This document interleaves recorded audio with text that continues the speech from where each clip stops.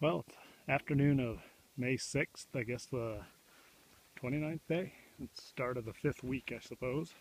And that giant mountain that's got a bald spot on top is my next place that I'm heading to. Got to get up and over that today and then down to the shelter tonight. So got a little less than 6 miles left. It's 4 o'clock, so we'll see how that goes. Probably going to get in around 7 o'clock based on the fact that that thing is huge, several thousand feet above where I am, and I just came up a little over 1,000 feet to get here. So just crossed I-26.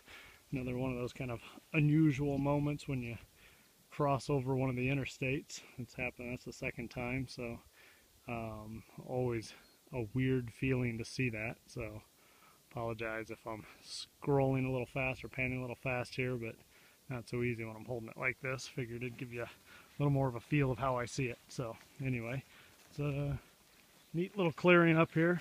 Once again, the wildflowers are in full bloom and it's pretty nice out. A lot cooler than yesterday, so feeling pretty good. I thought my ankle was shot yesterday. I could barely walk by the end of the day and thought maybe that 20 mile had done it to me, but turns out everybody was feeling pretty bad yesterday because of the crazy amount of hills and rocky terrain and just the heat and the lack of water. So I think that took a toll on everybody's bodies. But anyway, you can see an odd, this is really the first time up here in the hills that we've seen any sort of houses, and you can see there's all sorts of, looks like what's condos maybe, and houses kind of dotting the whole hillside. So that's just outside of the national forest, I guess, where the trail kind of winds through. So a little bit different, but anyway, I'm going to get back to hiking, see if I can make it up and over that mountain here in the next few hours and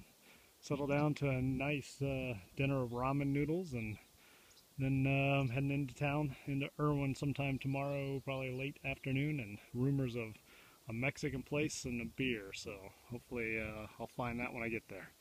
Everybody take care. Talk to you later.